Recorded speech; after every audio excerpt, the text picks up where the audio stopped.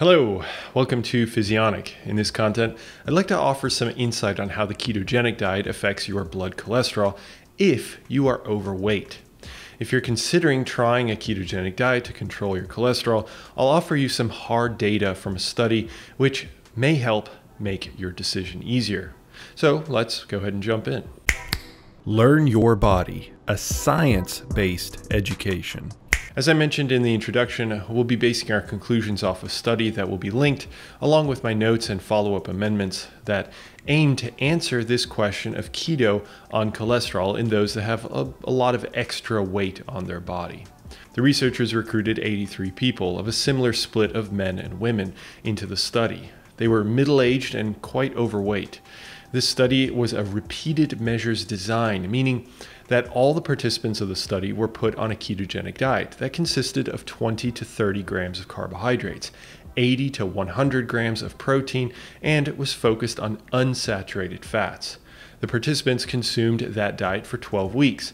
Then they were allowed to consume a bit more carbohydrates, up to 50 grams, for the following 12 weeks, making the study 24 weeks in length.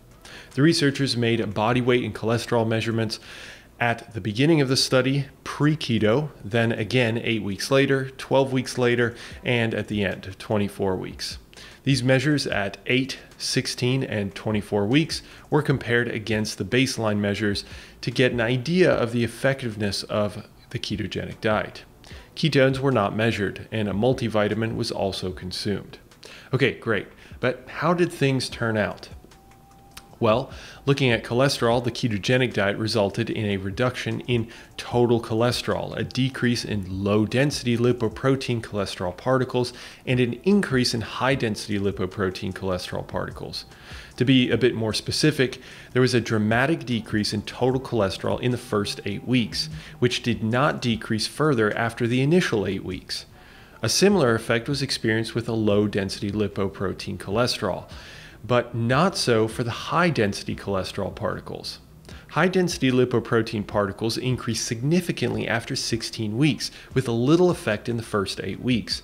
So this shows that total and low-density cholesterol particles reduce quickly within the first 2 months, but high-density cholesterol particles take some time.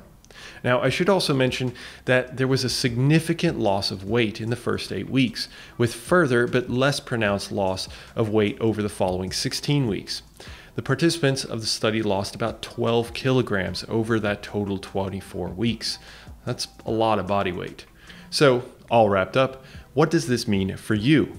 It means that a ketogenic diet focused on unsaturated fats can lead to significant weight loss and significant reductions in cholesterol within 2 months.